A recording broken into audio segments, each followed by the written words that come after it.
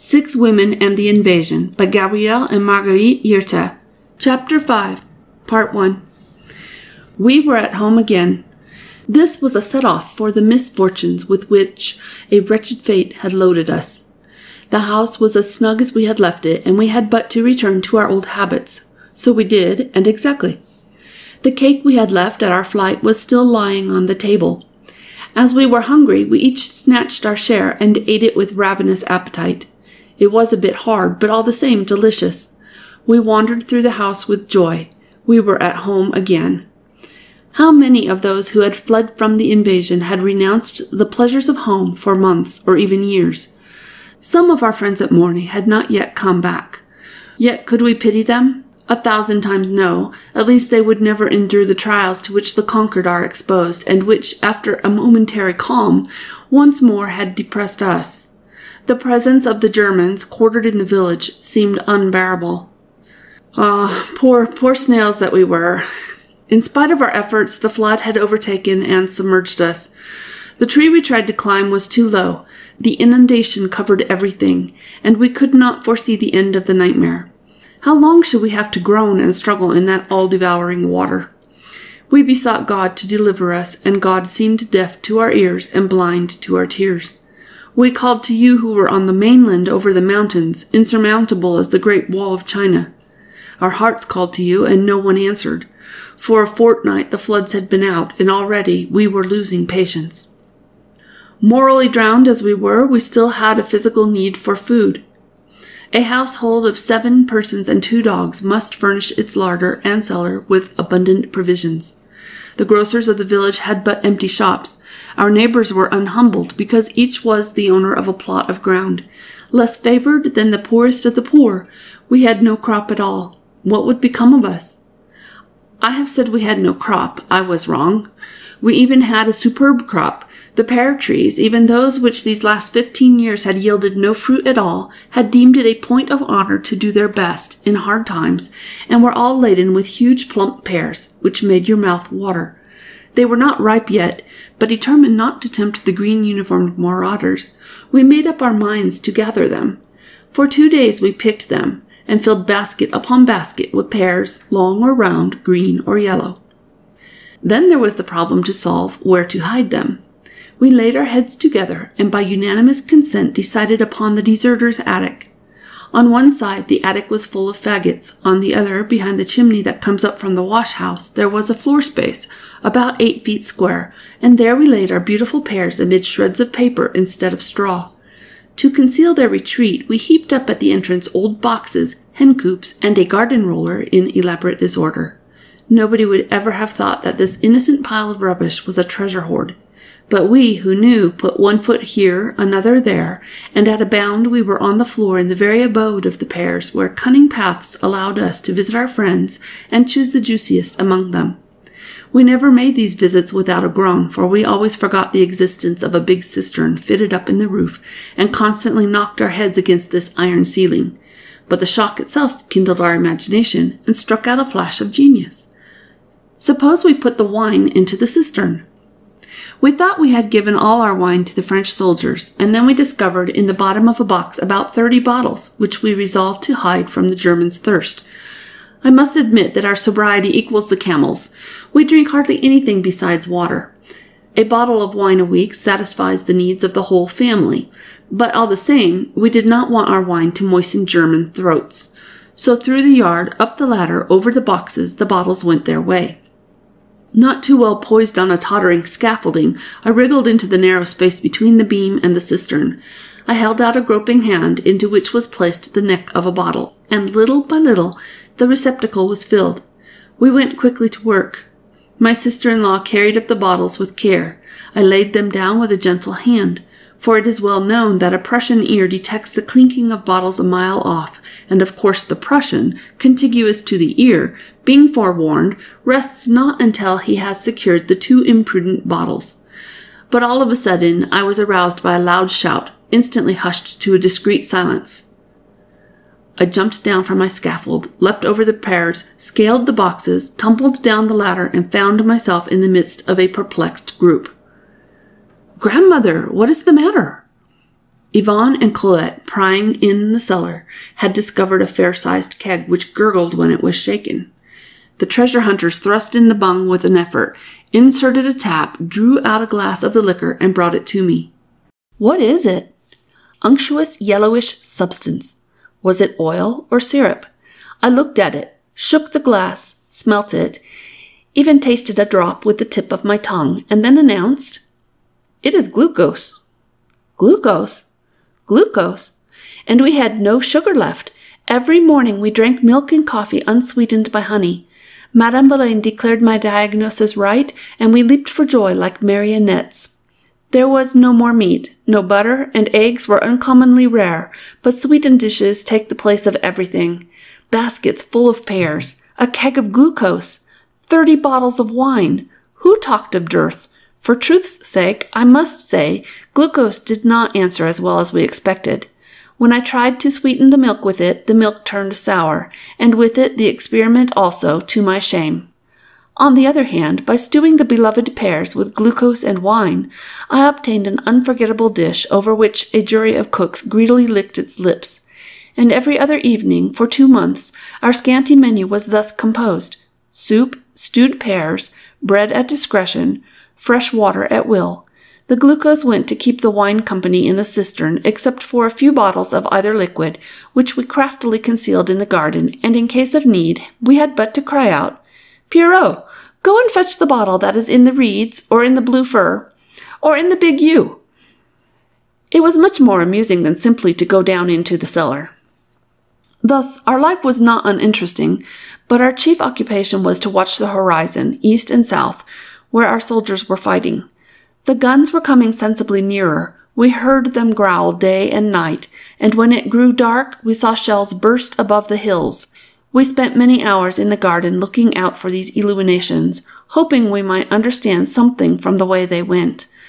Then came the gleam of an explosive, striping the sky with a flash of lightning or with a slow trail of light. The better to observe, we got up the ladder and sat up on the wall. To the casual passer-by, we might have resembled a flock of crows at roost waiting for gossip's tale. Madame Boleyn had no taste for these perilous exercises and contented herself with the stories we told her. For us, the only spectacle we thought worthwhile was that very one which almost rent our hearts. How eagerly we wished for the shells to burst nearer, nearer, to set the house in a blaze, so that we might be set free from our chains. About the 25th of September took place the first shock between us and the German army. It was nearly 8 o'clock in the evening. The supper over, I went into the garden, and was peering at the dark sky, heedless of the cold wind which caused my hair and my shawl to flutter, when a frightful uproar broke the silence. Gruff voices cried out vociferously. Heavy boots kicked at the gates. The angry dogs barked till they choked. Good heavens, what is happening? I threw myself down the ladder, fled through the garden, those days were full of wild races, got to the house, and saw Genevieve hasten forth, a key in her hand. "They want us to open the gate," she said, "and we must." Yvonne seized the dogs by the collar and dragged them in. The gate was hardly unlocked when those without threw it open and at the same time overran the yard. They were furious, and one of them shouted out in bad French, "When the Germans knock at a door, it should be opened immediately." "You think so, do you, you Bush?" On hearing us speak fluent German, they softened and looked at us in amazement. They all had the same round faces, which the lantern of an under-officer lit up. They wanted a lodging, barns, stables to shelter men and horses. All that was difficult to get. "There is room for but 1 horse in the stable." "Well, that will do for 2 horses and 2 men." "And here is the wash-house." 6 men will sleep there." The others withdrew to look for a lodging somewhere else. The remainder, who seemed to be harmless blockheads, were convoys. We heaped a deep sigh, but hardly had a mouthful of air reached our lungs when the yard was already swarming with a new mob. Standing on the steps, I engaged in a parley with the Feldwebel. "The house is chock full, and 8 soldiers are already lodged in the outhouses." He was young, big, and stout, and his hard-featured face was deeply scarred. Of course, he did not allow himself to be prevailed upon. "It is all the same to me," he answered. "Make room for me if you have none." He ordered me to open the coach-house, but when he saw it crammed up with all sorts of things, he made a wry face. "And up there?" he asked, pointing at the deserter's attic. Good heavens! The pears! The wine! I was trembling with fear and was at a loss how to answer when the man altered his mind. I would rather have a bedroom to myself. And so saying, he opened Antoinette's door. That will do, said the person, and waving back the silently waiting soldiers, he kept but 2 of them with him. We began to move a few things from the room, which Antoinette had always kept for herself, and before the sergeant's taunting eyes, we carried away clothes, books, and knickknacks. The door we had left ajar was suddenly thrown open, and a little coxcomb of an officer came in and cried out in a cheerful tone, Oh, 2 at a time! That was more than we could stand, and leaving blankets and coverlets, we ran away.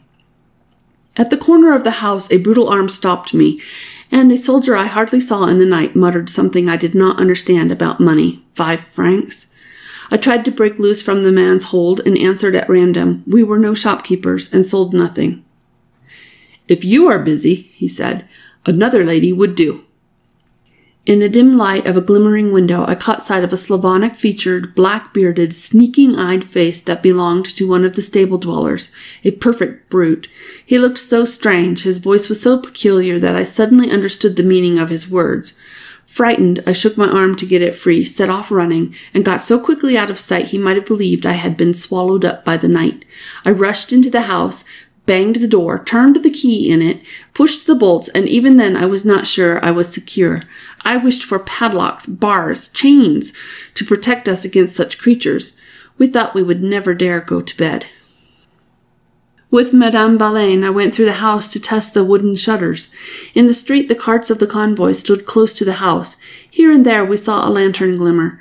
Lying under the awnings, the drivers tumbled and tossed, and from time to time uttered heavy groans. Those carts reminded us of monstrous beasts, hunchbacked and mischievous, which squatted at our door to watch and threaten us. The yard was pitch dark. All seemed to be in a sound sleep but for the horses, which kicked and pawed the ground of the narrow stable. The men were snoring. The dogs shut up in the lobby whined gently. We talked in a low voice and went on tiptoe. In our own house we felt beset with dangers and cares. Without taking off our clothes, we laid ourselves down, our eyes wide open, our ears attentive to all outside sounds, our nerves on edge. So we waited for the break of day. The Germans got up at the first glimmer of a misty sun, and we watched them through the trellised shutters. They had cooked a potato soup, a gray and sticky stuff, to which they added some brandy, and which they ate without conviction. For hours together they peeled vegetables, hummed tunes, whistled, dawdled up and down, but they never drew a drop of water from the pump, and they seemed wholly unacquainted with the fact that a human being ought to wash. Then they began cleaning their arms most carefully and deluged them with petroleum and oil.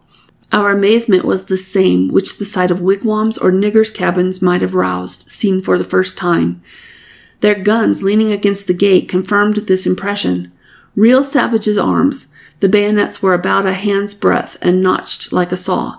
At the mere thought of the wounds such teeth would make in the flesh, an icy chill ran through our veins. About 9, after half an hour's monotonous shouting, the convoy filed off and soon after vanished from sight. As soon as they were gone, we rushed out. The street swarmed with people like an ant-hill which a clumsy foot has trodden on. Well, German boots leave traces. The high street of Mons had never before witnessed such filth.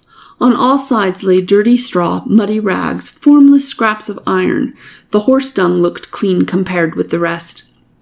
As to ourselves, we cried with horror at the sight of our poor yard, into which we could not put our foot. Oily pools stood here and there. The pavement, bespattered with mud, was covered all over with dirty rags, greasy papers, vegetable peelings, and overtopping all the rest, what Antoinette pompously called human dejections. And yet, in a corner of the garden was a closet formerly intended for the gardener. But such people!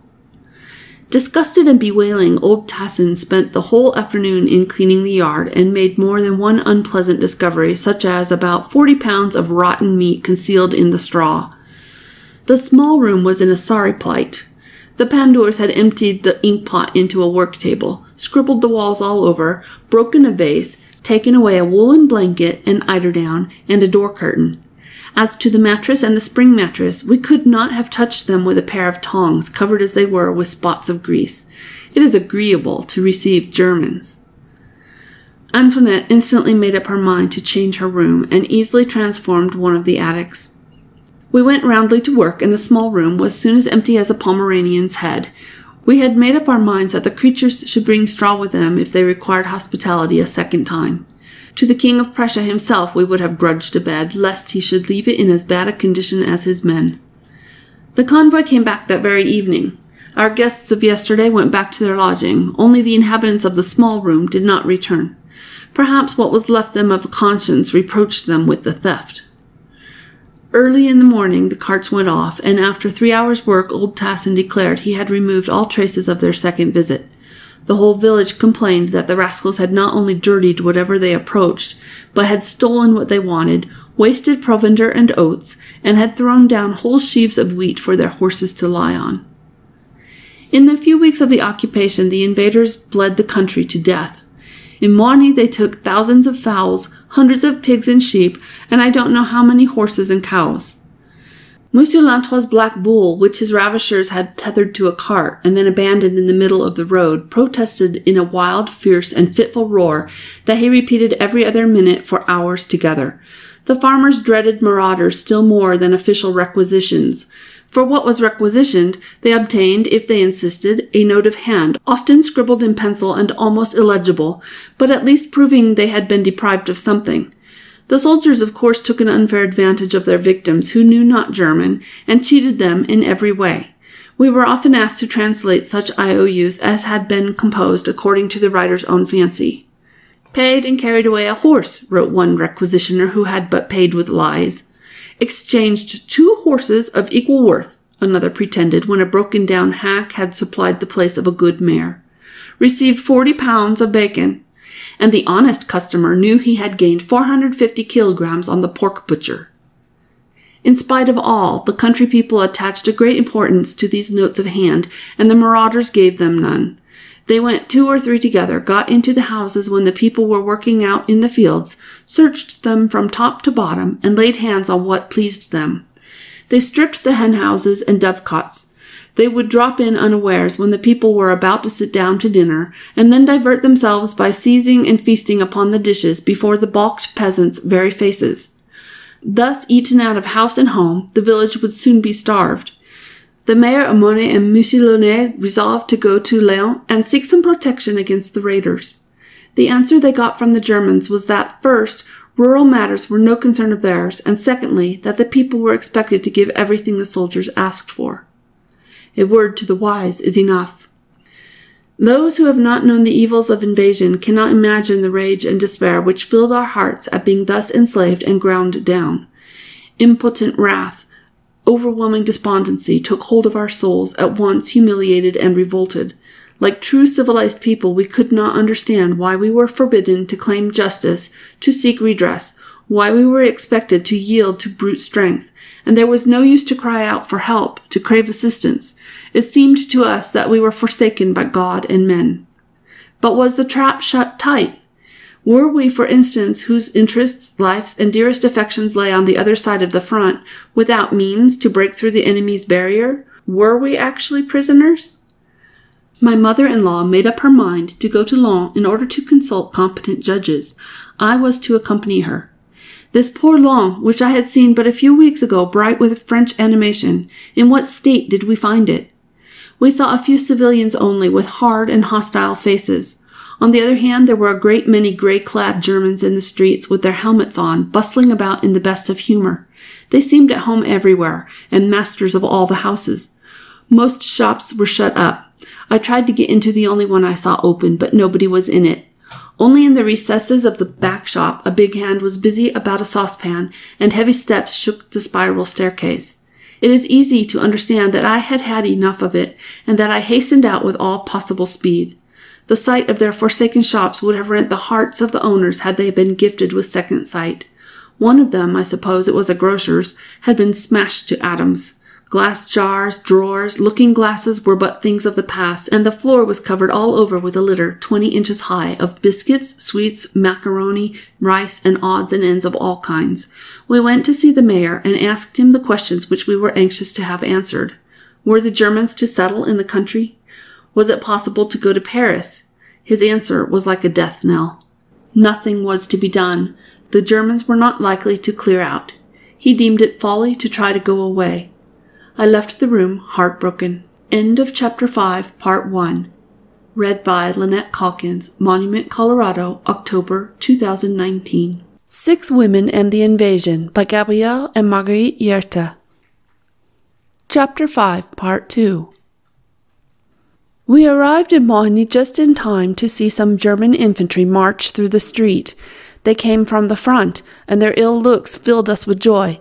They trudged along with weary faces, and were all muddy and bent as if with old age. "Just look at them," we said. "Where do they come from? Surely they are beaten men. Is the French army advancing?" Colette, hidden behind the curtains, never failed to throw her wishes after the Germans as they passed through the village. "Die, die, die. Die, you nasty red-haired fellow. Die, you fat brute. Die, you young whippersnapper. Oh, a wounded man. Die too, you wretch. Die too, poor wretch. Die, die, die." And the litany drew to a close only when the regiment had filed off. "That is to help the French," said she. Many an adventure befell us in the month of October. I can merely refer, for instance, to a certain officer who at 11 o'clock one night wished to lodge 20 horses in our barn, or to 4 requisitioners who dragged us out of bed at 5 in the morning and forced us to dress in haste, merely to prove we had no pigs. These same soldiers, delighted to talk German with French women, tried to convince us that England was responsible for the war. "The whole world is against us," they said in a sulky voice. "The French, the English, the Russians, the Belgians." "But you are so numerous." "Not so numerous as all that." I remember also that we were once awakened by 2 drunken soldiers, who insisted upon our opening the window, and who at our refusal threatened and vociferated for an hour, promising to come back and set fire to the house. On the other hand, listen to the tragical, horrific history of one afternoon. It was a washing day. The charwoman had forgotten to close the gate. 2 or 3 of us were in the yard when a sergeant and 4 men made their appearance. Horses were waiting in the street. The sergeant was of lofty stature, stupid, grave, blue-eyed, and dark-bearded. He asked us if we could furnish lodgings for Herr Mayor and his 10 men. The honor was not tempting. We pleaded want of room. We wrapped up our obvious ill will in a mass of words. Antoinette carelessly pointed at the small room and hinted that we had no other left. The men withdrew, the horses rode away, and we sang songs of victory. But the following morning, about 7, I heard a noisy knock at the door. I hastened out and reluctantly admitted the visitors of yesterday. From the top of his head the sergeant announced that Herr Mayor was very cross, furious even, that we declined to receive him. He had sent the ruffians now to see how many rooms we might place at his disposal. I felt sure anxious ears were listening behind every shutter in the house. The alarm had been given, and the sluggards were making what speed they could. The fellows entered. The family gathered together, scared and haggard. A few of them were dressed, the others were in dressing gowns. The Germans examined the rooms whose morning disorder had been hastily concealed, went up to the attic and down to the cellar. The sergeant then pronounced judgment in a solemn voice. We might have offered 5 bedrooms to the German army. 5 bedrooms! And we had but 5 rooms containing 5 beds. Where should we have slept? On straw with the dogs? That was a happy thought. And you would have offered Herr Mayor that small room overlooking the yard? Herr Mayor! As a matter of fact, we had offered Herr Mayor nothing, but the poor wretch was as much shocked as if we had proposed to lodge the Crown Prince in a pigsty. Well then, to punish us and to teach us the respect due to Russian officers, we were condemned to take into our house Herr Mayor and his 10 men. Death-like silence. A thunderbolt had fallen and struck us dumb. The soldier went on. Get dinner ready at 12:30. A table for 1 in the dining room, for men in the kitchen. At last we found our tongues. You talk of dinner, but we have no provisions to cook. Meat is not to be had at the butcher's. You will be provided with meat. We want wine, champagne. Champagne? We laughed in the face of the man. There is no wine in our cellar. We drink nothing but water. Anyhow, mind you do things properly. This was said in a threatening voice, and we made no reply. The sergeant had executed his mission, but he thought fit further to admonish us on his own account. Are you aware that the Germans are unwilling invaders? They did not want to make war. Who wished it? Can you doubt? It was England. Was it? Oh, really? And the citizens should be kind to the soldiers, who are very well behaved. For instance, we ourselves all come of distinguished families. A private soldier is not necessarily a scoundrel. I know that, Genevieve answered. My brother is a soldier, but as patriots yourselves, you should understand that we are patriots too, and that it is painful for us to receive the enemy. The enemy? The enemy? The sergeant, bounding with rage, struck the pavement with the butt end of his gun. No, we are not the enemies of women and children. We know how to behave ourselves. While he discoursed, one of the young men of a distinguished family, standing on the staircase, caught sight of my husband's shoes on a shelf. He seized a pair and put 1 shoe into each pocket. Turning round, he encountered Ivan's looks and hastily replaced his spoil. Twice, thinking himself unobserved, he recovered the shoes, but being too carefully watched, he gave it up as a bad job, and his superior officer concluded his speech in these words: If the French went to Germany, the civilians would receive them kindly. Indeed, I was pleased to hear it, but if the German women are ready to give a hearty welcome to our soldiers, and that is quite easy to understand, it does not follow that we ought to deal in like manner with their sons and husbands. We have never pretended to govern ourselves by the fashion of Berlin. At length they went away, and we had but to yield and prepare our saucepans. We would rather have given a dinner party to Gargantua and his family than prepare food for a German officer and 10 men just as German. We went to Madame Tassin in our extremity. She would surely come to our help in spite of rheumatism. The meat, about half an ox, was duly brought. Half of it was for soup, half to be roasted. In the wash-house, Madame Tassin made a gigantic soup flavored with 1,000 vegetables. In the garden we peeled mountains of potatoes and prepared 2 bottles of French beans which a soldier had brought in, stolen I know not where. Antoinette, uncorking one of the bottles, broke its neck and cut her finger. Her blood poured upon the beans. Hurrying to help her, I tore off a bit of my finger. Never mind, get on with the potatoes. At length the work was finished. Huge and lean, wall-eyed and mouthed like a pike, Herr Mayor arrived with happy nonchalance and seated himself at the table. His attentive servant for very little would have served him on his knees. Dinner done, Herr Mayor required tea, and being presented with a teapot, he demanded a liqueur to flavor the tea. A few drops of rum were all that was left of an old bottle which happened to be in the dining room. I took it in. As distant as serious, I saluted the intruder. With a smile, Herr Mayor made a low bow. Something like intelligence lit up his pale eyes. He cleared his throat and faltered out. The ladies would be safer in Paris than here. I gave the rum bottle to his servant, removed 100 miles off, and answered, Certainly, sir. I withdrew. In the kitchen, the 10 men seemed to be rather constrained. They talked in a low voice, but did not lose their appetite for all that.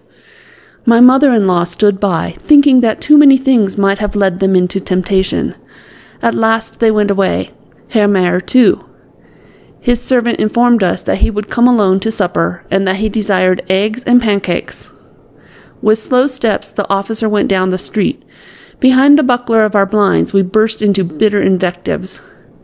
Be off, you old cutthroat, you old scout, you grind the weak, you bully women. You have eaten my fingertip and have drunk the blood of Antoinette. Cannibal, man-eater. The cannibal came back in the evening, ate a small pâté, was pleased with the poached eggs, and satisfied with the pancakes. Then he smoked his cigar at leisure, and all the while remained unconscious of severe eyes watching him from the garden. Yvonne and Colette made a wry face. The sight of him is enough to make you sick. Fancy, I saw him put a whole egg into his mouth. His glass was covered with grease when he drank. Ugh! The next day after, another tune was played. At 12 precisely, our mayor arrived and calmly declared that, as his servant was out on urgent business, we must have the kindness to wait upon him ourselves. A pretty request, truly. Madame Tassin was nowhere. The omelette, done to a turn, was getting cold in the kitchen. Meanwhile, Herr Mayor was waiting in the dining room.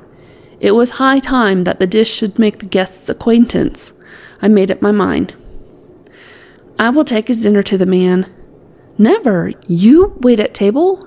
And upon a Prussian? He did it on purpose, of course. I persisted. I assure you I shall not deem myself degraded, and I promise you the man will feel uneasy sooner than I. So beneath Herr Mayor's haughty nose I put the omelette aux fines herbes.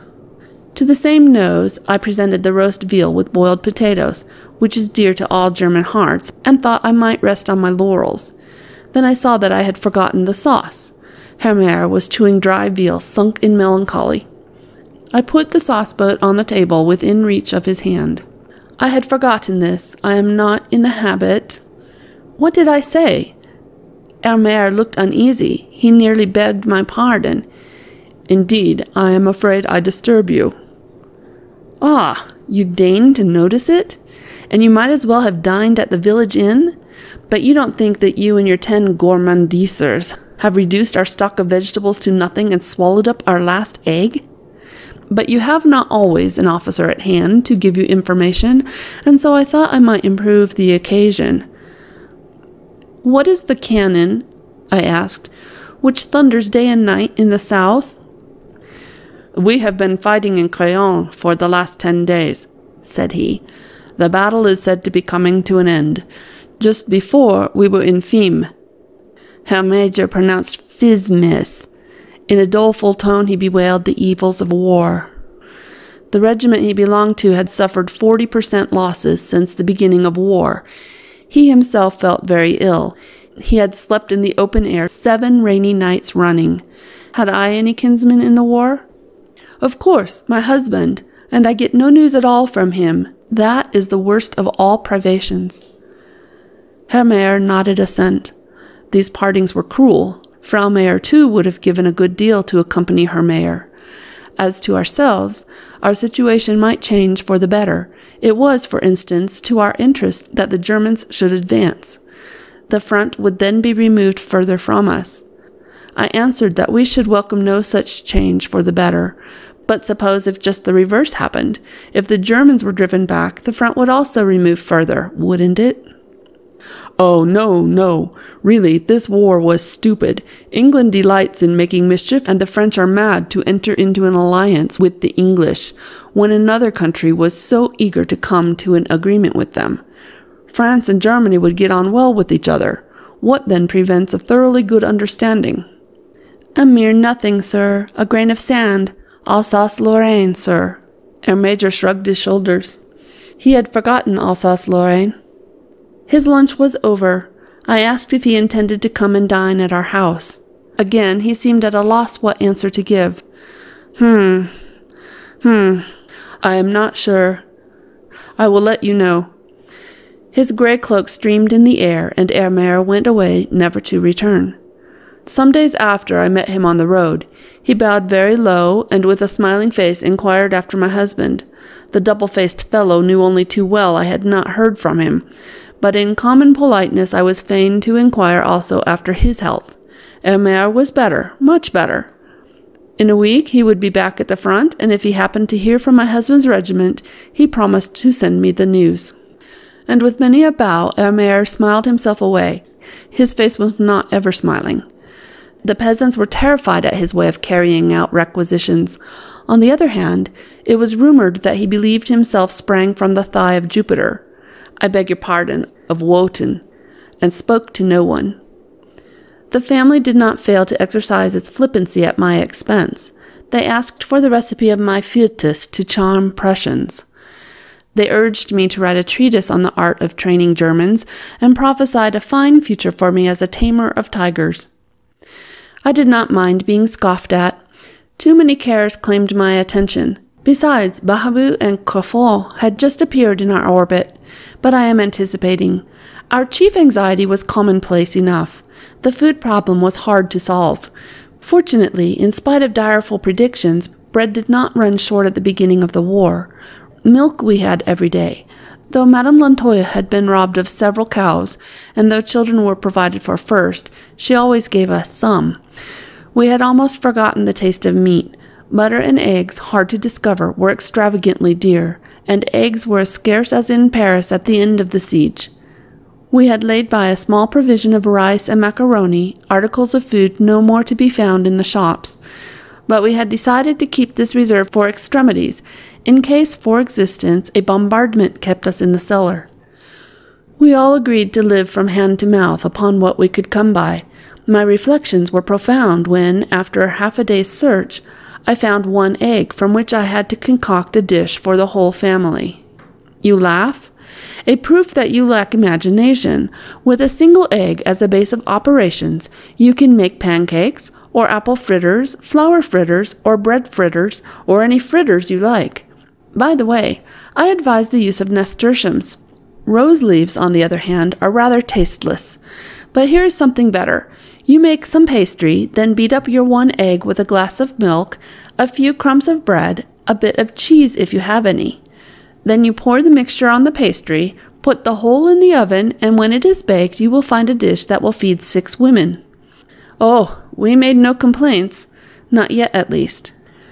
Really, when a menu consists of a potato fricassee to which laurel and thyme have given a zest, artichokes with melted butter and chervil, butter replaced by grease, alas, fresh salad, and juicy pears, who would not pronounce himself satisfied with such a meal? Marmontel, who loved good cheer. Marmontel in the Bastille, where he so highly appreciated the fare. Marmontel himself would have been delighted with it. The want of light was the worst of our evils. Petroleum was no more to be had, and candles were hard to come by. Linseed oil and modest night lights grudged us a glimmer by which we gloomily went to bed. Therefore, as soon as the night fell, the fiend of melancholy seized upon us. The dull light spread a gloom over the room we sat in, and from the back corners dark thoughts seemed to rise and grow upon us. So we would rather walk in the garden, or even look out of the window when night fell, than sit at our work or our writing table. How many hours have I spent leaning out of the window in a nightgown and watching the shells burst? In September and October, just after the Germans' arrival, there were beautiful moonlit nights, worthy to be worshipped on bended knees. Yet I felt an inclination to imitate Salammbô and cry to the moon with arms uplifted. "Oh, moon, I hate you. You are deceitful, unrelenting, and cold, and even the pale glimmer you send us you steal. There is nothing true but the warm and cheerful sunbeams which give us light and life. You fling your silver arrows where you please, and throw what you choose into the shade. You slip your sly rays into closed rooms, through cracks and chinks. No secret escapes you. You favor illicit love, unpunished crimes, acts of violence, and foul deeds. All those things you feast upon, O moon, but your light is never so present. Your caress never so soft as when you shine on a battlefield, on places where men kill one another. You take pleasure in the sight of dead bodies, shriveled limbs, wide-open mouths, features distorted in the weird horror of death. You play on bloody weapons, on dark-mouthed cannon. You pass by the wounded, crying for help, by dying men whose death rattle is unheard, and you smile yourself from the charnel field, glad to leave the victims in the unfathomable shades of night. Moon, I hate you. Everywhere and always you have looked on murderous battles, unbrotherly contests, man maddened against man. You saw the formidable army of Xerxes contend with the Greeks. You saw the Roman Empire quivering at the onslaught of the barbarians. But can any sight you have ever witnessed be compared with that which you look down upon today? Europe in arms, cannons spreading death everywhere, thousands of men killed in the marshes of Poland, on the hills of Galicia, in France, on the plains of Flanders? Are you pleased, O moon? Moon, I hate you. To shun the moon, to shut out the sound of the guns, I close the wooden shutters, pull down the window, draw the curtains. The cannon are not silent. Chilled with cold and horror, I fling myself on my bed, bury my head in the pillows, creep under my blankets. The cannon still roars and shakes my bed. I wake up and the cannon roars louder than ever. To have lived and have been sometimes careless and merry, we must have been as mad and as blind as the moon herself. But we cannot attain to the moon's insensibility, and that is why our laughter often turns to tears, and humor ends in a sob. End of chapter 5. 6 Women and the Invasion by Gabrielle and Marguerite Yerta. Chapter 6. Morny being near to the battlefield, we naturally saw many soldiers. The village sheltered 4 convoys at a time within its walls. Officers and non-commissioned officers were billeted on the inhabitants, and we had to bear our share of the common misfortune, and thus Barbu and Crafleur fell to our lot. Barbu and Crafleur were 2 Prussian officers, escaped from a toy shop, and carefully wound up before they were let loose from Germany. They always arrived, side by side with the same automatic stride, the one tall, thin, and bearded, the other short, stout, and Crafleur. I must explain that Crafleur, in the popular speech of Léon, means a misbegotten, rickety creature. The name was not well chosen, for the man was a solid, though ugly, but his round, clean-shaven face, his pig's eyes sunk deep behind white lashes, well earned him the nickname. And Barbu himself was no Adonis. He had a small head, with regular features, a pointed beard, an aurified smile, cheeks seamed with scars. His style of beauty is not that which I commend, but what matters the want of good looks. Barbu and Crafleur revealed to us beautiful souls. They were 2 model Prussians. One morning then, the village constable brought in a smart sergeant, who seemed to have been taken out of a bandbox. All bows and smiles. The young man asked for rooms, and we dared not refuse him. The contest with Herr Major had been a warning to us. "This will do," he said, entering Genevieve's room, "and this," passing on to Yvonne and Colette's. He withdrew, still with a smile on his face, giving us full liberty to prepare the rooms and to rail as we chose. "Alas!" groaned Genevieve, "never again shall I like my room after I have seen a Prussian loll in my bed. To begin with, I said, you won't see him, and secondly, I have a just and clear conception of a Prussian's method of repose. He stretches himself out as if he were on duty, and his head on the pillow is carefully adorned with a helmet. He is just as proper to look upon as his photograph would be, taken after a review. We hung tasteless chromolithographs in the place of pretty watercolours. We took away all the books, the knickknacks and the papers. Here and there Colette pinned up peacock's feathers, to bring them ill luck, she said. Then both rooms waited with a grim air for the unwelcome guests.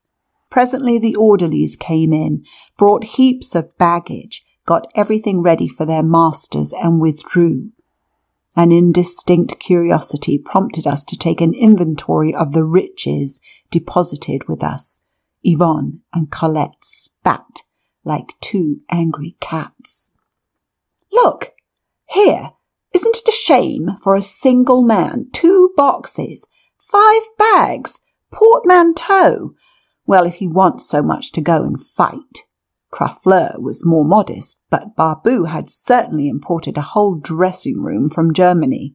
The day after his arrival, he showed off heaps of small brushes in small boxes, small creams in small pots, small scents in small bottles, and photographs and photographic apparatus, electric lamps and refills for these lamps, sporting guns and India rubber cushions, soft blankets and uniforms without number. But he was chiefly remarkable for his defrogged pyjamas of sky blue or Chinese flesh colour. The sight of him must have been affecting when he had on his helmet by way of nightcap. So Barbu and Crafleur installed themselves downstairs and we upstairs. Yvonne settled down in a tiny attic and Colette slept on a couch in Antoinette's room. I gave Geneviève a share of my own bed in the room which already sheltered the youthful Pierrot. We were not very comfortable, and what was worse, we suffered from the cold. This requires an explanation. Some time ago, a direful rumour had spread about. They have requisitioned a great number of mattresses in Vevey's. Now Vevey's is a village not far from Morny. You may be sure they will do the same here, said the well-informed, and so in all houses the beds were only half as high as before, and he was cunning indeed who could say what had become of the missing part. We, for instance, have plenty of mattresses, large, soft, elastic mattresses, which would make you wish to be ill and keep your bed, and should the enemy of France rest upon them, that shall never be, we declared. By the unanimous exertion of the whole family, climbing, pulling, pushing, toiling, we succeeded in hoisting up most of these useful objects and hiding them in the loft under the roof. Every bed was left with one only. When Barbu and Crafleur intruded themselves into the house, we were hard put to it. One of us made shift with a palliasse, while Geneviève and I slept on a hair mattress. This plan is not to be recommended unless you choose to mortify your flesh or to copy the fakirs of India. We could have put up with our uncomfortable bedding if, to add to our misfortune, the cold had not seized upon us. Our present guests laid their hands upon heaps of blankets their predecessors had stolen too, and so we had just enough and nothing to spare. We went to sleep as straight as arrows, one on each side of the bed. We woke up in the morning twisted into knots, one against the other, like two shivering cats. Despair drove Yvonne from one extreme to the other. Either she lay half smothered with heat under an enormous eiderdown, or benumbed with cold under a thin cotton blanket. The authors of our hardships tasted the honeydew of sleep upon beds of down. They knew not that threatening fists were shaken at them upstairs, and that bitter invectives vowed them to execration.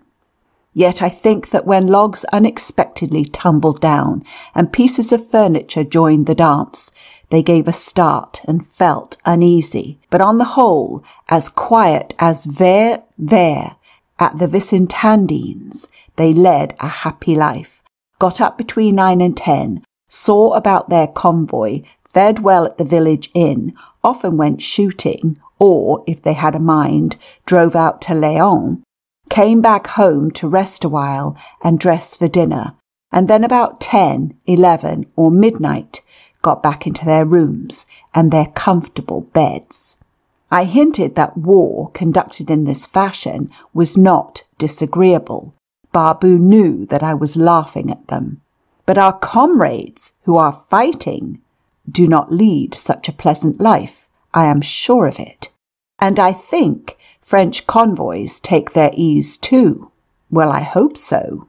But really, Barbu, it was only right that you should live in comfort, for none knew better than how to appreciate it. One day, going in to return a newspaper he had lent me, I surprised this lover of comforts seated in an armchair, his feet on the fender, his head resting on a cushion, his back on another, a book in his hand, a lamp behind him.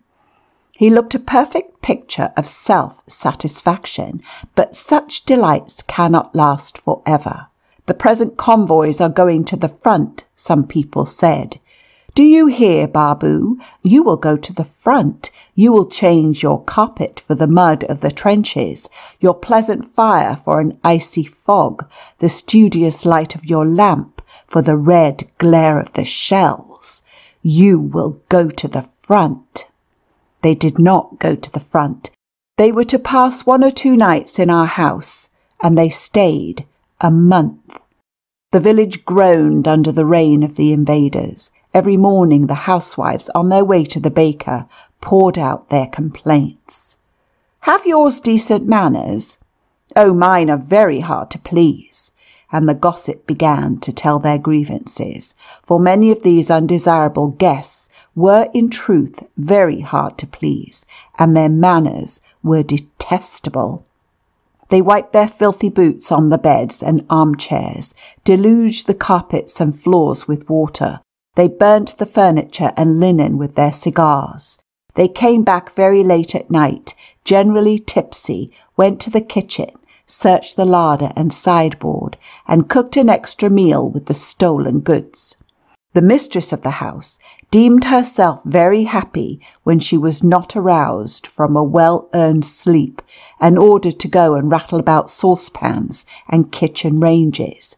Of course, Babu and Crafleur would have repudiated such methods with disgust. Babu and Crafleur piqued themselves on their gentlemanly manners. Babu and Crafleur were 2 model Prussians. For truth's sake, I must admit that occasionally they came home after midnight, amiably drunk, and, I am a credible witness, danced a jig in the yard. But these are venial sins, and our watchdogs themselves, who from the first day had been hand in glove with the officers, looked indulgently upon such gambols. Gracieuse was even accused of cherishing a guilty passion for Crafleur, having once been discovered curled into a ball upon the bed of the gentleman aforesaid, a most improper act for a lady dog brought up never to enter the house. Another fault was ascribed to Babu. On the officer's arrival, we had held a secret meeting to discuss the question of lights. At length we decided to give 1 candle to each man, having laid by a box in case of emergency. The next morning we discovered a scandal unheard of. Babu, his candle, a virgin candle, a white, shapely candle. The criminal had burnt it up in a single night. A huge candle which, in the present state of things, was worth its weight in gold. A few waxen tears still hanging to the socket bore witness to the poor thing's death. We put in its stead a dumpy one, whose loss we should not feel so deeply, and after that he must provide others for himself. He must provide his firing also. As a matter of fact, he did. One day the officers demanded fires in their rooms. Very well, the charwoman will look after it, but fuel runs short. Babu wrote at once a note of hand, gave it to the smart, bustling sergeant, and the day after 10 sacks of coal were brought and discharged in the coach-house. We gazed at the black heap with envious eyes, for we used to do our cooking and warm our rooms with a poor faggot of wood. The officers very well knew that we lacked all kinds of stores, and Babu asked me once in a roundabout way if they might offer us some petroleum and sugar. We have just received an abundant supply, he said, and shall be enchanted if you will make use of them. This was a war. This was worthy of reflection. We answered at last that we would gratefully take their proffered goods on condition that we might pay for them. My sisters-in-law made a great outcry against this proposal. Never, said they, will we receive presents from Prussians. Gently, I replied. To begin with, we pay in cash for their presents. Then our hospitality forced as it is worthy of some recompense. And indeed, it is ridiculous to speak of their merchandise. Is it not stolen goods? Does it not come from our bonded warehouses and stores? Besides, is it not a good deed to help in exhausting their provisions? So petroleum and sugar, flanked with coffee and rice, reappeared in the house and were highly appreciated by all in spite of their Teutonic origin.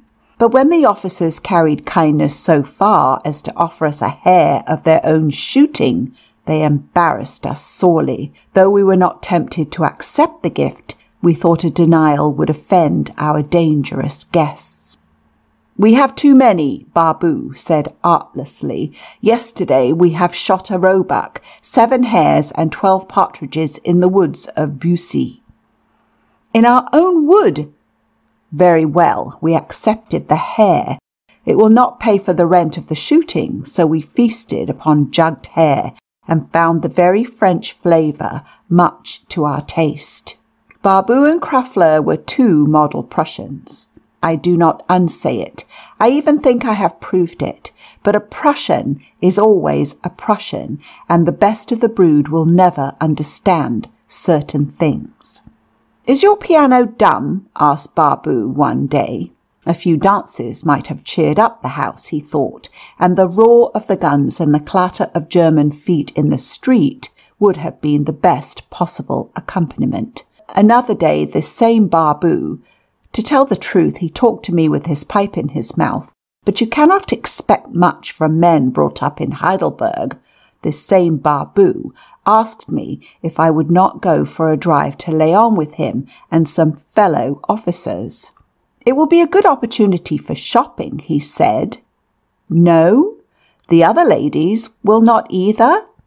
"Last week I dared not ask you. Our carriage was too modest. But today we have one of the Prince of Monaco's coaches." Barbu still wonders why we refused. Then something still better happened. When the officers had settled themselves in our house, we made up our minds that the Germans should not catch sight of us in the passage, and the order was given. Disappear, and the Germans never saw the pretty faces which swarmed about us. But since I am a married woman and proficient in German, my mother-in-law does not understand a word of it, I had been appointed spokeswoman to the officers in case of need. But one day I suppose the intruders caught sight of a golden head in flight, and Barbu asked me, "There are young girls in the house?" "Yes, my 4 sisters-in-law."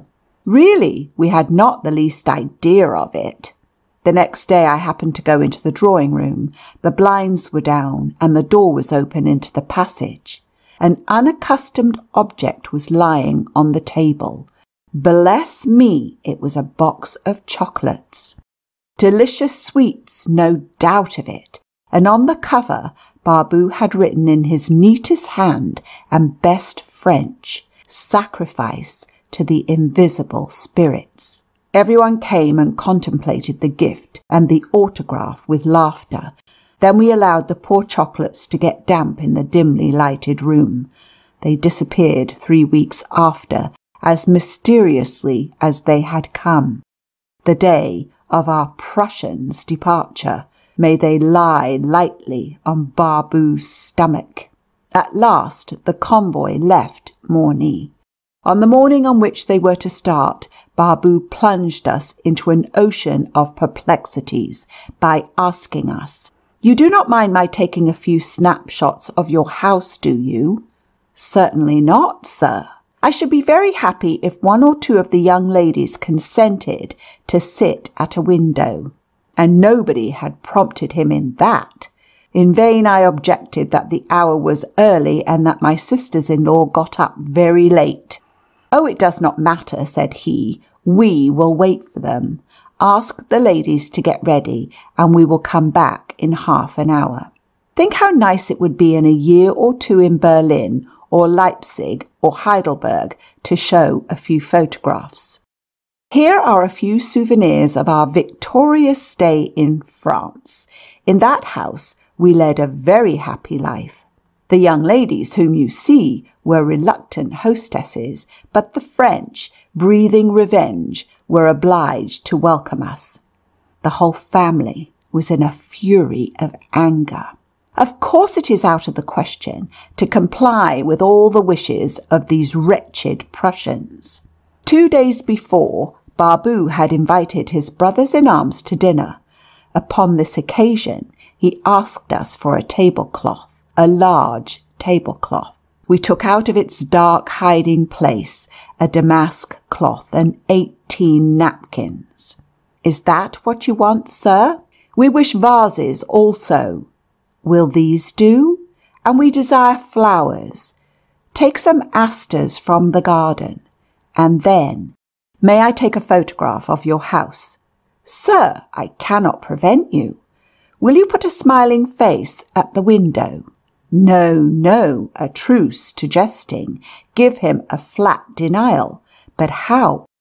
On taking leave, the Germans would certainly try to shake hands with us. That is their way, and we were determined not to shake theirs. Would they take it amiss? More than once, it had proved hazardous to irritate these dangerous guests. Madame Valbot in Lieurval saw her house plundered. Why? She had refused to sew on a button for the officer who lodged in her house. Old Vaudois, the confectioner in Laon, was listening to the tales of his Prussian. The people are not kind enough to the soldiers, the officer said. The French are better received in Alsace-Lorraine than we are.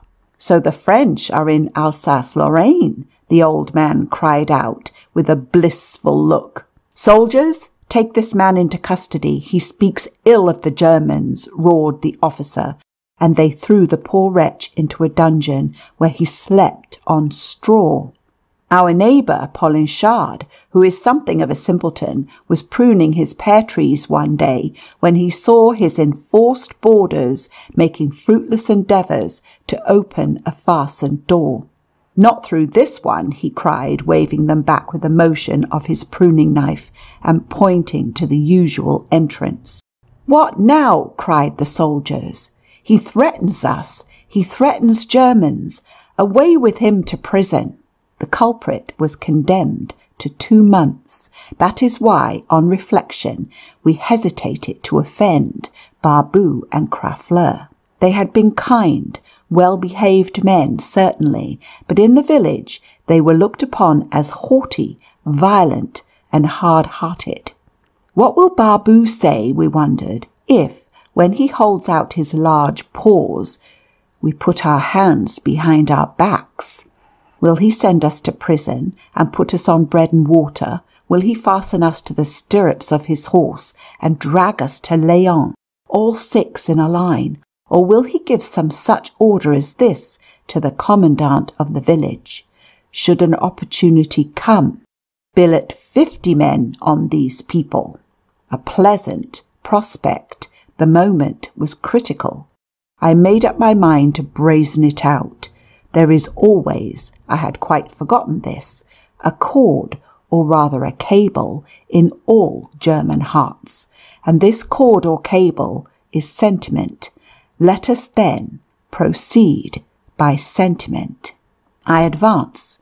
My countenance is that of an angel. My eyes are full of melancholy. My voice is honey sweet.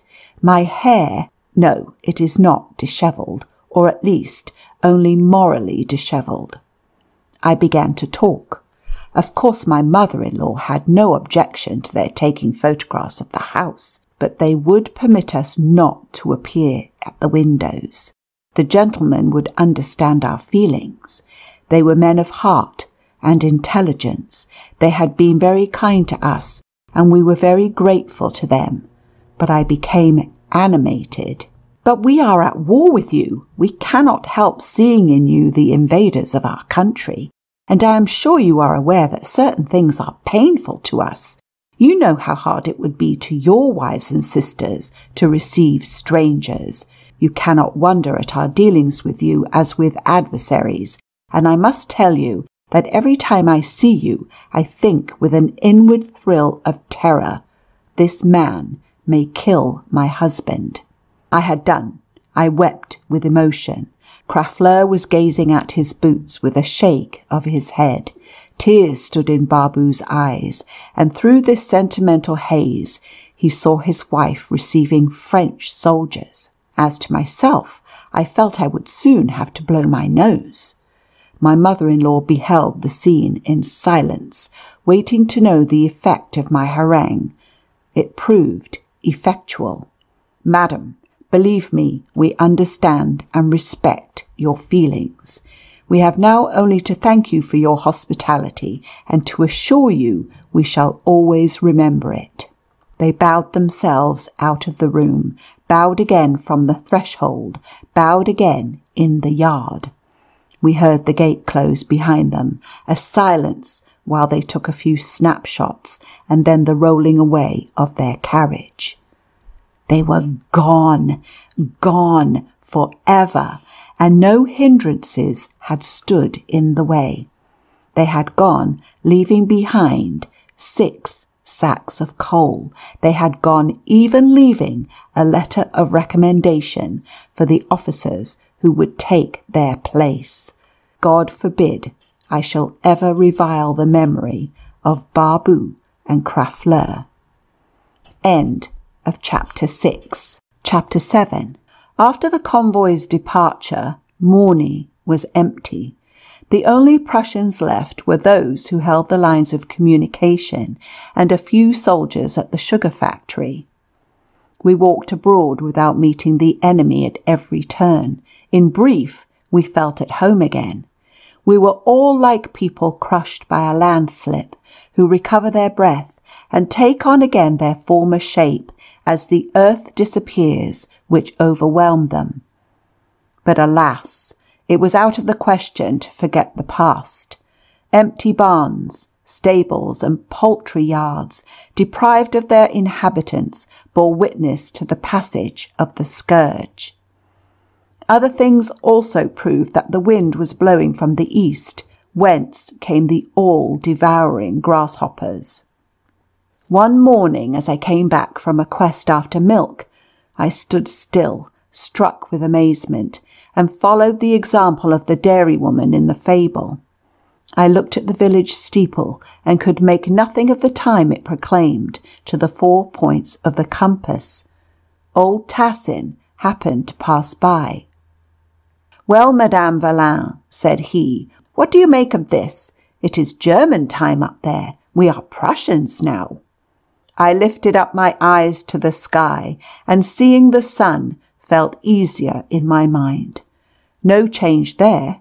It was 8, not 9 o'clock. Yet they had made fruitless attempts to set the sun by the German time, I was sure.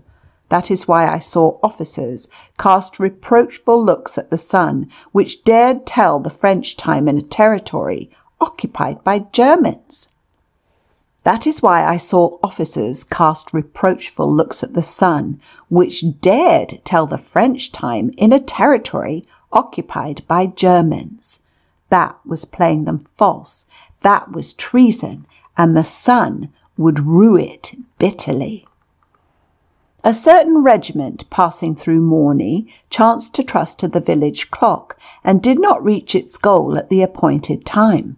The delay was the cause of a failure, which put some bigwigs with helmets on into a rage. In short, the village constable was ordered to put the machine right, the German time being the only right time under the sun. However, the departure of our guests set us at ease, and the whole village along with us. As the village might not revictual itself officially, it revictualled itself by fraud, and as much as possible. Now there lives in Morny a sympathetic drunkard named Durand, fond of quarrelling as he is in his cups, when in a sober state he is a good, kindly soul. He had been invalided because his hands were twisted by gout, and this infirmity rendered him equally unfit for the work of the fields, so he became a tradesman. He deals usually in rabbit skins, scrap iron and rags. His business and stock in trade consist of a box set up on 2 wheels and drawn by a good-natured yellow dog. Scrap iron may hide a good many things, and with a view to present circumstances, our friend contrived to extend his import trade. Far from me to hint that Durand, in ordinary times, snaps his fingers at the gendarmes and laughs at the laws, practices as common in our border department as unseemly everywhere. But he improvised with the war a wonderful cunning, thanks to which he smuggled all sorts of necessary things into Morny under the Germans' very eyes.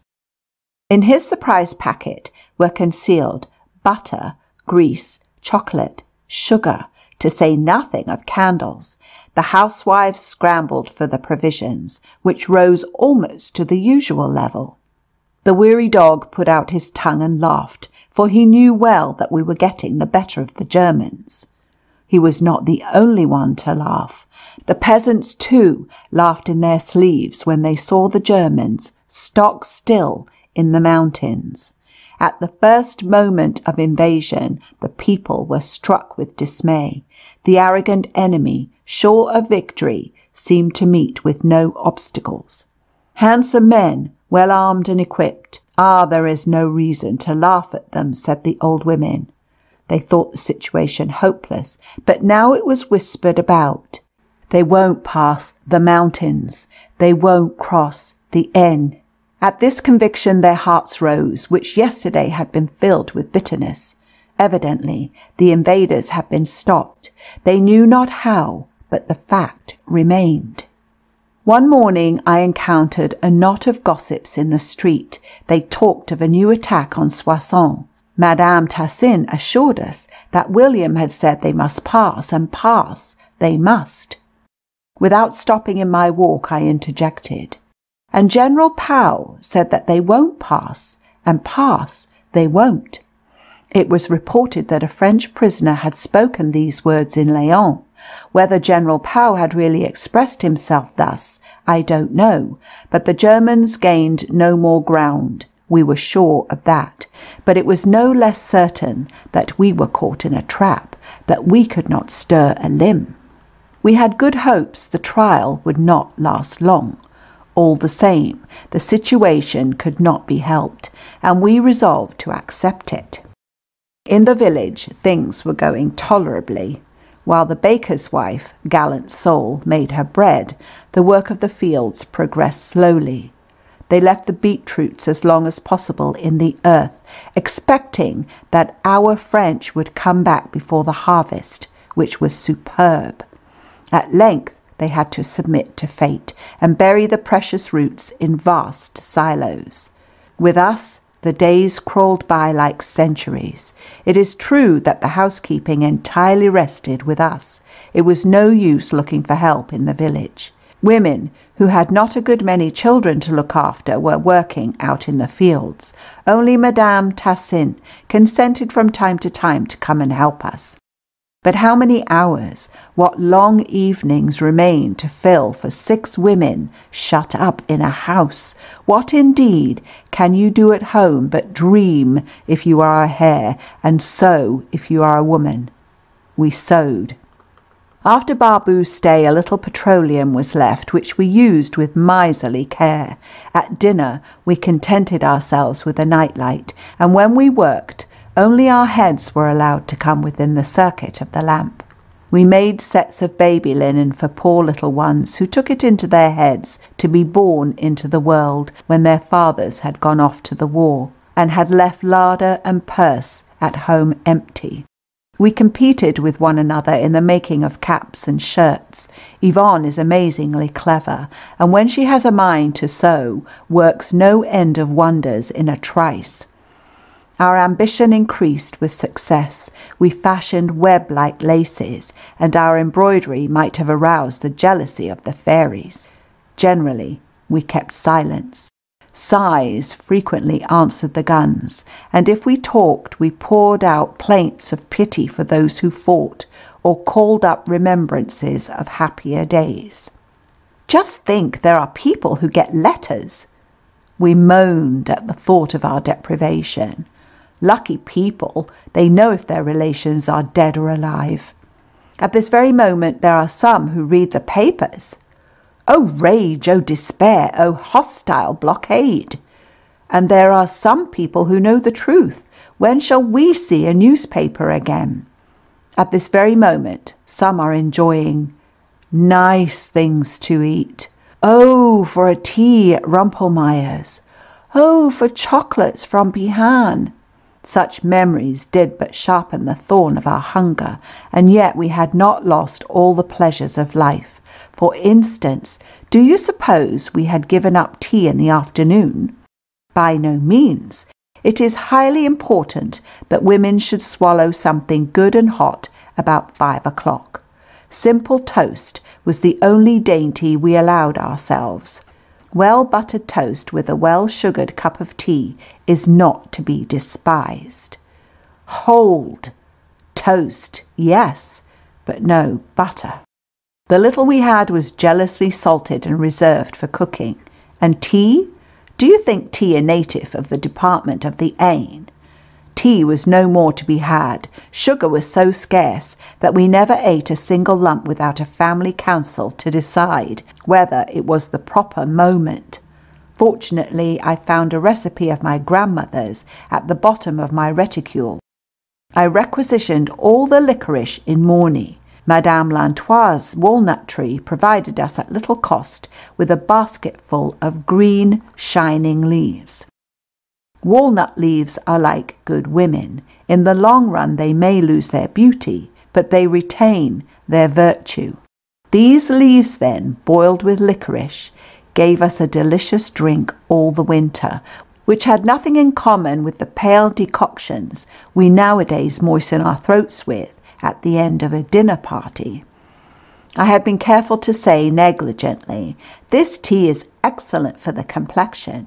Regularly taken, it would greatly improve the skin and give it a matchless bloom."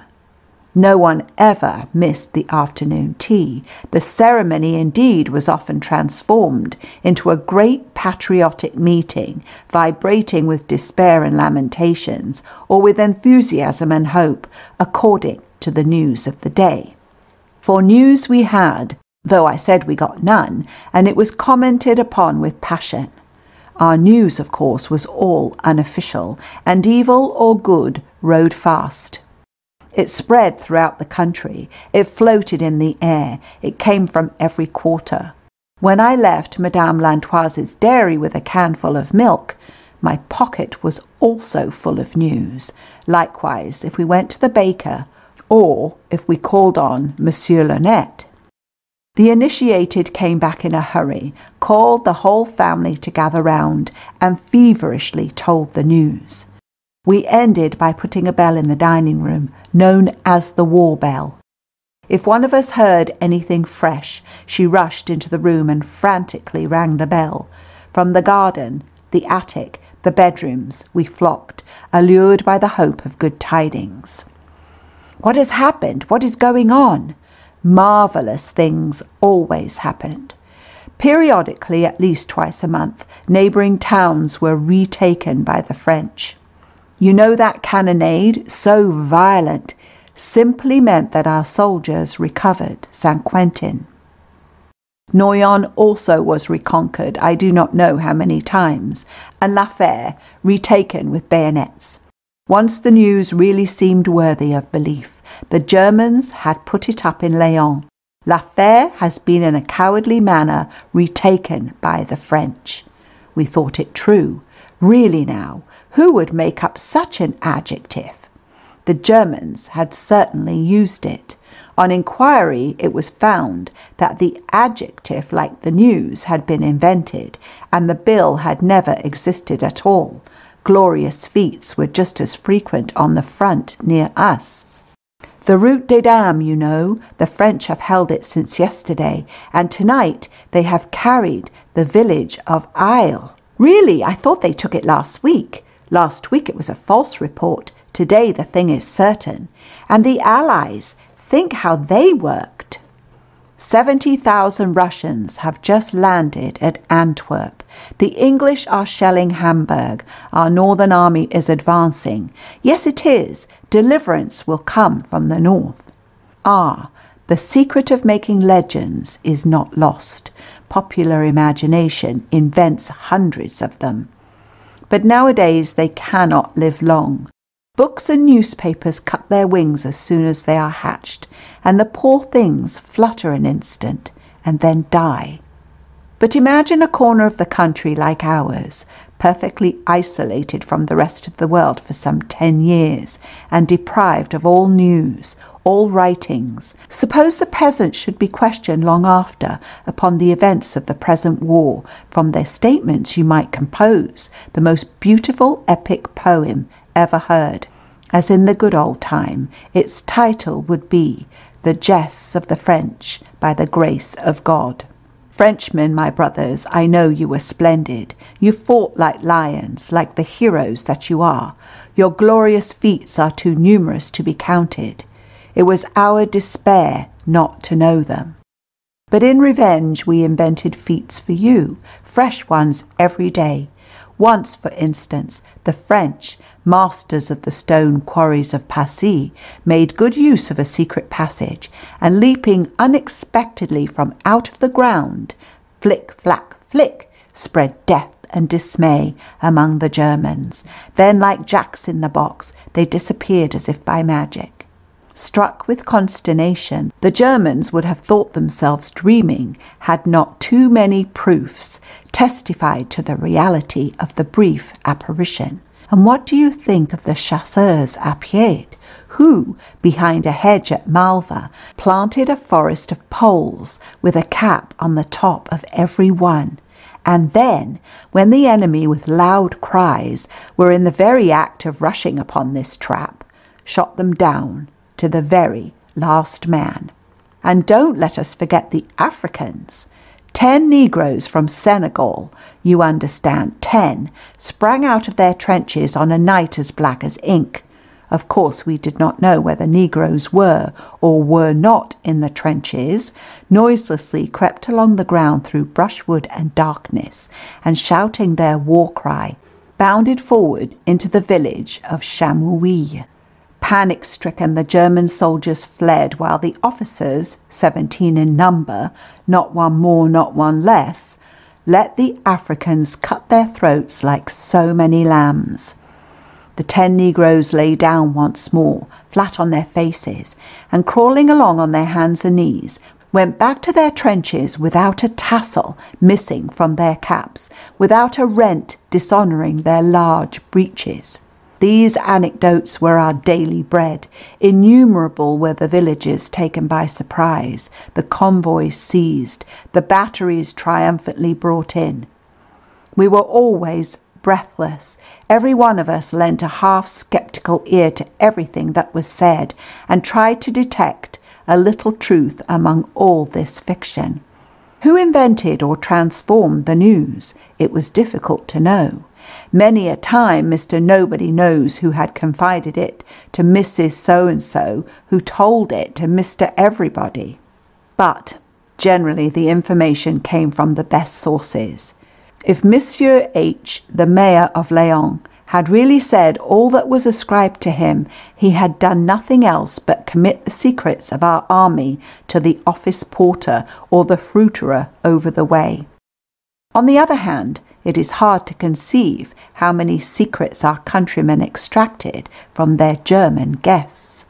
Speaking of the officers to whom they gave hospitality, they assumed a mysterious air, and hinted that, walking delicately, they had elicited from them avowals, as mortifying for their pride, as encouraging for us.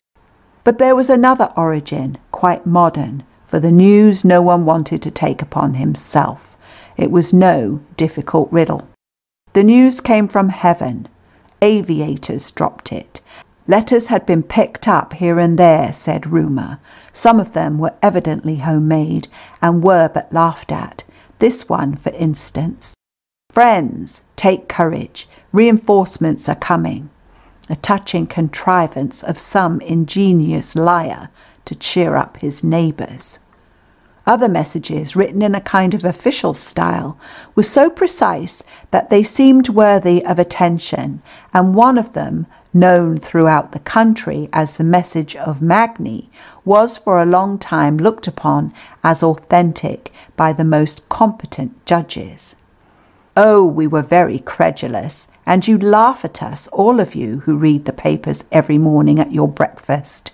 We were so cruelly crushed by the invaders, so uneasy at hearing nothing, so eager for news, which might have been bones for our anxiety to gnaw, that we greedily snatched at all the falsehoods we came across, and found our mouths, a minute after, full of sand. Was there no means of encouraging us? Floods of sentimental ink were wasted elsewhere upon our fate, but the smallest drop spilt in the Verdandois or the Léonnois would have done us more good. We had not deserved thus to be forsaken, but we were admirable. I maintain, laying aside all useless modesty, I maintain that we were admirable. Our persons and properties had been given up as hostages. A line was chalked out on the map. It was the part to be sacrificed. In this part we were shut up, bodies and souls, with no possibility of shaking ourselves free. We not only suffered it to be so, we agreed to the bargain. We resigned ourselves to hunger, misfortune, oppression. We submitted to see our houses plundered, our forests levelled with the ground, our lands destroyed, so that the rest of the country might be safe, the metropolis undamaged, that France herself might be free to recover her power and to prepare her vengeance. Exposed to violence, requisitions, even to reprisals, we did not give way. We wished for victory, never for peace. We thought of France, not of ourselves. But what unbearable pangs did we bear? We laboured under the hope deferreth that maketh the heart sick, as the Bible says.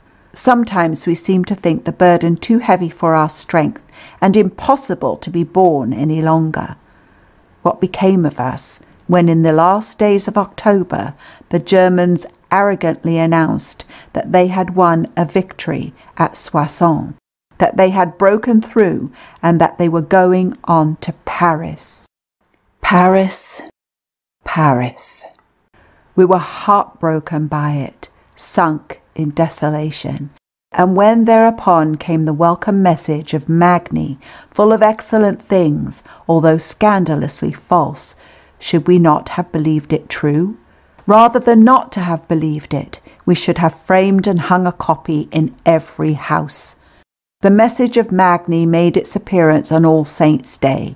On coming back from the cemetery, we watched the shelling of a French aeroplane, which laughed at its assailant, and the smoke of the shells was like small round balls gilt by the sun.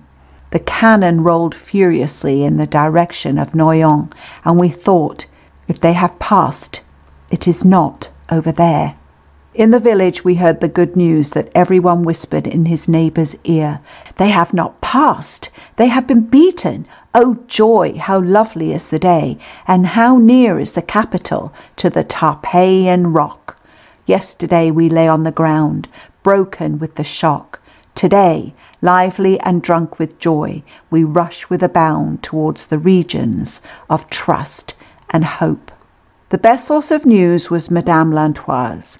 The kitchen of the farm is a large, gay, bright room, whose painted walls, black and white flags, glittering copper saucepans, and cages full of songbirds are pleasant to the eye. A select society was to be met there about 5 in the evening. To find a seat you had to disturb one of the cats, which lay enthroned on all free chairs. To upset a cat is high treason. To remain standing would have looked uncivil. I used to get out of the scrape by taking on my lap Grosse Blanc, Yeye, or Belle Limace, who seemed to approve of this arrangement. All tongues were let loose. First we exchanged and commented upon the news of the day. What troops, infantry, cavalry, artillery, had been seen in Morny and its neighbourhood, whether there were many of them, and which direction they took, whether the trains were loaded with soldiers or ammunition. These were the questions asked and answered. Then we were told what wounded soldiers and prisoners had been brought to Léon, and heard what motor cars had traversed the village. Twice the Emperor himself was seen within our gates in an iron-plated car, preceded and followed by 2 cars occupied by soldiers armed to the teeth. Upon this occasion the Prussians of the village, posted on both sides of the road, had bawled themselves hoarse to such a degree that they had been obliged to run to the next cellar in order to moisten their gullets.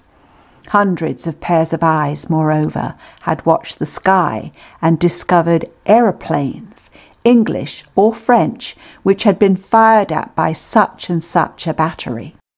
The German flying machines had been disporting themselves here or there. The captive balloon, William's Sausage, had perched above certain points. How many of us had, the night before, observed the signals that came from Léon or glittered in the mountains? The ears had just as much to do as the eyes. Guns had been fired from this quarter and that, German cannon or French, ordnance or field piece. In one direction a mine had been fired.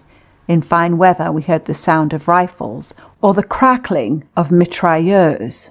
One stormy day the workmen declared that they had heard the French bugles sound for a charge. What a fine harvest of news we gathered every evening! What would we not have given to be able to hand it on to those who might have turned it to good account? When we had gone all over it again, there followed a warmly conducted debate. We drew conclusions as to the successes or reverses each side had met with, or as to the positions they occupied. But as it is impossible always to be discussing strategy, and as we could talk only of the war, we fell to telling stories, and many of them touched upon our general flight before the Germans and its failure. Monsieur and Madame Lantoise, with their son René, a big lad of 18, had tried to run away too, not, like ourselves, on foot, but in a cart drawn by 2 stout horses.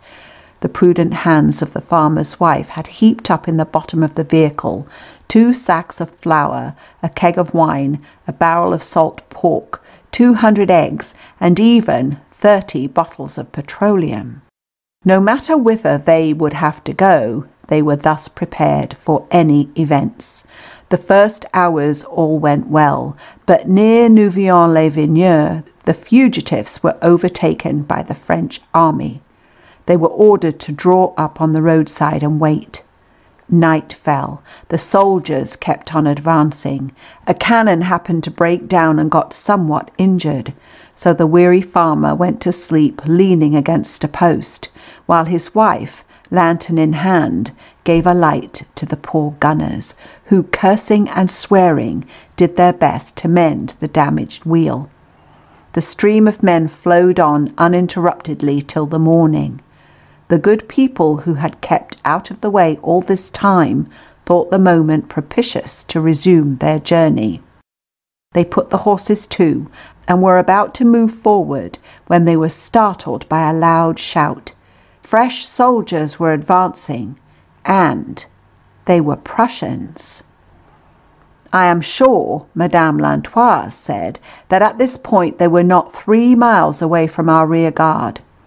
Horses, cart, provisions, and even petroleum, ogres turn up their noses at nothing, were swallowed in a mouthful. The 3 fugitives, despoiled and abashed, came back on foot to Morny, all whose inhabitants returned to their houses sheepish and downcast. In other places the Germans were not even put to the trouble of despoiling the people, who, of their own free will, sacrificed to the newcomers. They mistook them for English soldiers. In Festieux, for instance, not far from us, the urchins of the village cried out, "The English are coming!" and the peasants crowded about them. They had already stripped themselves for the French, but all the same they were eager to welcome the Allies, and they poured out wine and coffee. They offered fruit and biscuits. The woman who told us this story, after she had shared a whole pail of lemonade among those poor boys who were so hot, went to the tallest of the band, a man with gold lace, and in a very loud voice, so that he might understand French the better, said to him, "Well, as a reward you will bring us William's head." The man spread out his face in a broad grin, and wiping his mouth with the back of his hand, answered, "We know English, we Germans." Tableau! This comical scene had its tragic side. In the same village were still 2 French foot soldiers. A kindly soul ran to call them. "Come quick, there are English soldiers here. We are all brothers." Smiling, the soldiers came up. "You idiots," they cried, "they are Prussians." And climbing upon a carriage, which happened to stand there, they opened fire upon the invaders.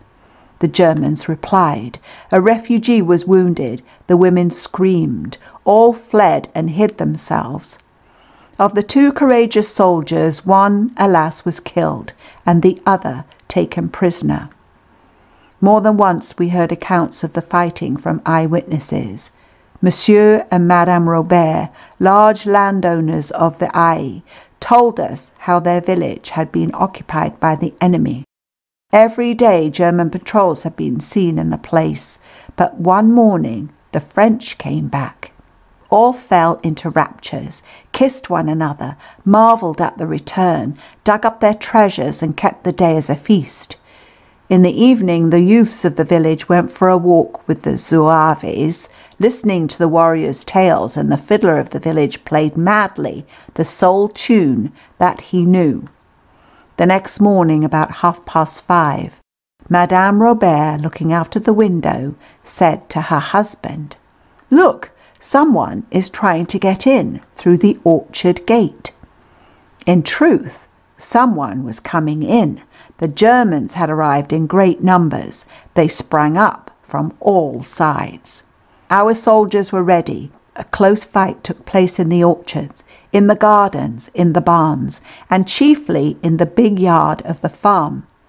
At the outset of the skirmish, an officer had pushed the inhabitants into the kitchen. "Stay there, don't go out." The defenders of the village had to fight against fearful odds, and yet many Germans seemed to play their part reluctantly. Some of them took refuge in the barns and hid themselves to avoid the scuffle. Then a captain came up, armed with a kind of whip, the leather thongs of which were weighted with tiny leaden balls, and with this he vigorously lashed his soldiers until they returned to the hottest of the fight.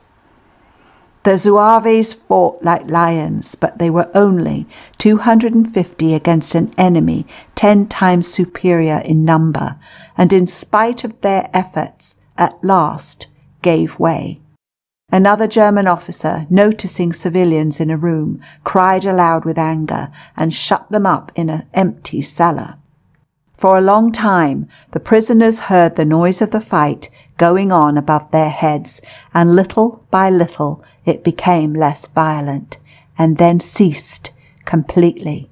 Only the 3rd day in the morning were the poor people taken out of the cellar, half dead with hunger and cold. Monsieur and Madame Robert were still dressed as at the moment of the surprise, their naked feet lightly slippered, he with a nightcap and white ducks on, she in a morning jacket and short petticoats.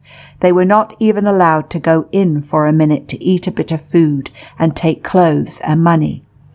It may be supposed that the German soldiers, always thrifty, had safely put into their pockets all that was worth stealing. Accompanied by soldiers, the poor people had to go on foot to Laon, half naked and starved. "Going through Chamois," said Madame Robert, "I was so hungry that I ate the potato peelings I found in the street. In Léon, the prisoners were set at liberty, and they went to relations of theirs, who did their best to comfort and clothe them. Such rich people, too, concluded the scandalized narrator. Discussions and stories were not the only thing that allured me to the farm. I had a secret there, the mystery of my life. I realized a dream, cherished since my girlhood. I learned to milk the cows. At nightfall I jumped out of my window, fled to the warm stable, and there strove hard to draw milk from Lolotte's distended udders. She was a splendid large-horned cow, which has since been requisitioned so that her milk might be reserved for His Excellency the General So-and-so. The good animal mistook me for an awkward calf, and looking at me with commiseration, endeavoured to lick me tenderly. Oh, we acquired many talents we never had dared to aspire to before the war. We sawed wood, we dug in the garden, and everywhere it was the same. All tried to make up with their imagination and their work for the many things that were wanting. René Lantoise contrived an excellent blacking with soot and wax. Our neighbours grated and boiled their beetroots, and so made treacle that they used instead of sugar, while a grocer manufactured sweets, which were a great success among the urchins of the place. And the forest saw more women cutting wood than ever it had seen men. When we were dissatisfied with the local products, we went off to Léon. I think that a longing for movement peculiar to all captive animals chiefly drew us to such adventures. Léon may be small and provincial, but while you are there it gives you the impression of a town. You see tall houses, narrow streets, and policemen just as you see them in a capital. Booksellers, chemists, and dentists smile at you at every corner of the streets. These institutions, which civilized people cannot do without, are scarcely to be met in Morny. Therefore, and despite the uncertain times we lived in, we rarely let a fortnight pass without organizing an expedition to our county town. 2 or 3 of us went off, accompanied by the anxiety and good wishes of the family, and returned home in triumph, bringing back good news, balls of thread and worsted for our needles, and on lucky days a few pounds of provisions. Thus it was that Yvonne and I went once to Léon on foot, the only method of travelling at our disposal, with our neighbour, Madame Lantoise. Our shopping done, we could not help going in the direction of the Agence, a big building, a sort of agricultural exchange, in which French soldiers were being nursed.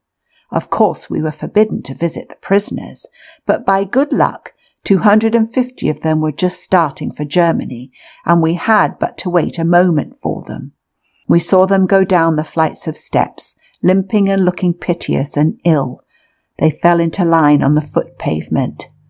Oh, what sad happiness it was to see once more their dear caps, their red trousers, their lively faces, when we had met only wooden heads for nearly 2 months. Many were too weak to stand, and they dropped on benches or on the steps of the staircase. A Turco sat down on the pavement with a faraway air. Mektoub. As they were going away, we wanted to get something to give them. Not a shop was open save the chemist's over the way. We went in to buy cough lozenges of all kinds. Owing to the circumstance, the chemist let his whole stock go at the lowest possible price, and his wife loaded us with piles of handkerchiefs. So we divided our poor gifts right and left. A big, dark-haired lad felt the fine linen with pleasure. A handkerchief? Think, these last 2 months I never had one.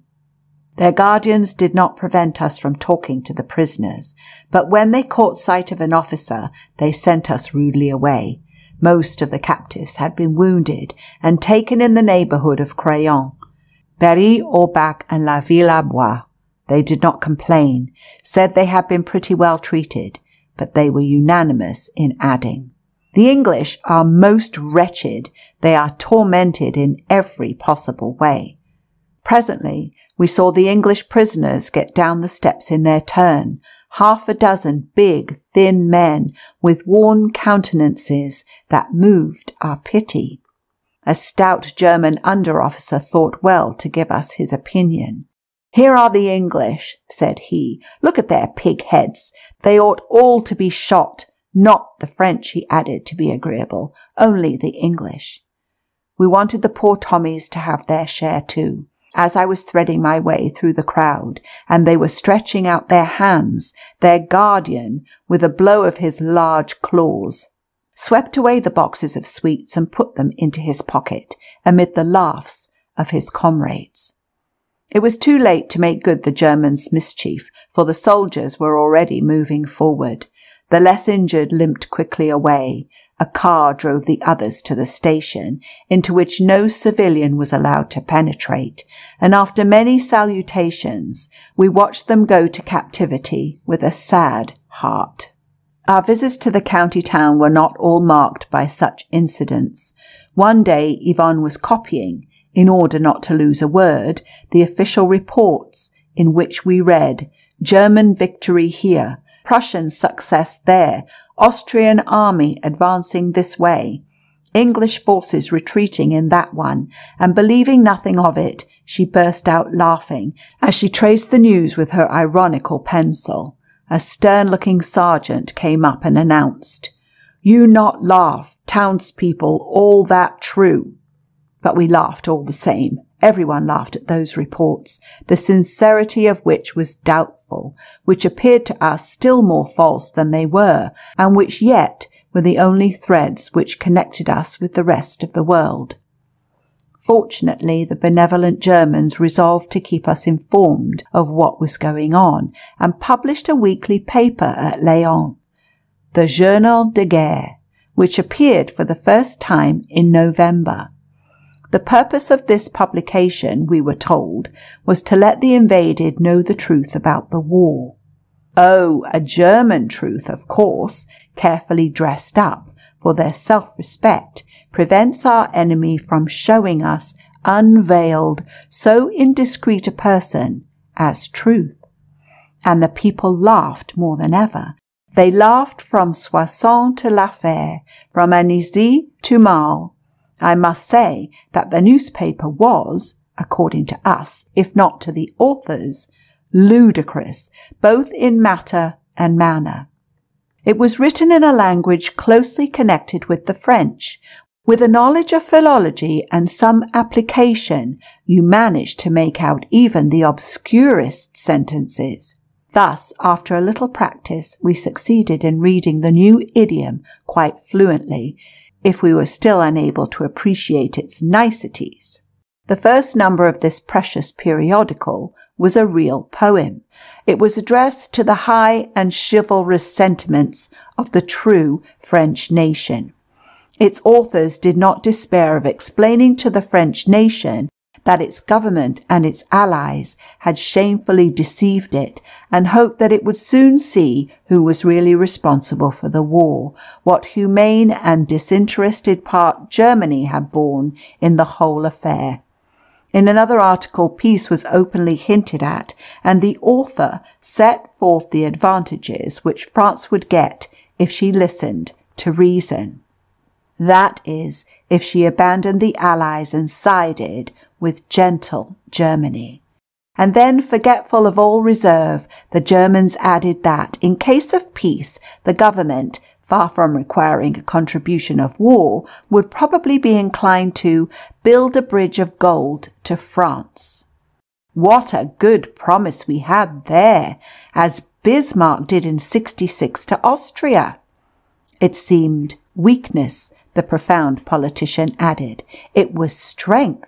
If the learned members of the German universities had but attended a common school in France, they would have learned that which our La Fontaine wrote. If we force our talent, we shall do nothing with grace. Maybe they had understood that sweet manners are not congenial to their nature, that the voice of the cannon alone suits their temper. We should not see them propose to France with bows and smiles the fate of vassal that Austria had accepted in 66. On the second page, the Journal de Guerre magnified the capture of Antwerp and described its consequences in pompous phrases. Then the author of a small and acid article concerning the relations of France and Russia concluded with this sentence as witty as it is nicely turned.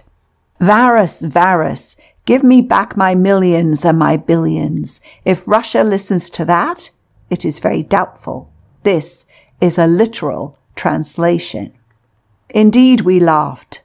Not a Homeric laugh, of course. Stifled laughter may be, a tittering rather than a hearty laugh, a catching laugh which the enemy might have happened to overhear, a real laugh, all the same. We should have felt doubly prisoners if we had not made fun of our jailers, and to be prisoners only once was quite sufficient. As we knew German, we fell upon the papers we came across and bitterly enjoyed the high praises they bestowed on their high deeds. They pleasantly jeered at the party-coloured army of the Allies, at the Negroes, who, according to them, tremble with cold like a leaf tossed by the wind, which the Prussian libellers added must produce a bad effect in a battle. A number of simplicissimus completed our edification. The proud German Michael was represented spitting his 7 foes on his mighty sword. The Cossacks, bullying women and children, turn up the whites of their eyes at the sight of a single Ulan and fall on their knees. In Lorraine, the German soldiers, by way of a charge, leave off firing at the French. Let us keep a few of them to kill with bayonets, they say. In conclusion, an Englishman helps his little Japanese monkey up the noble oak tree where the German eagle is perched. Go on, he says, try to pluck some feathers from his tail. End of chapter 7.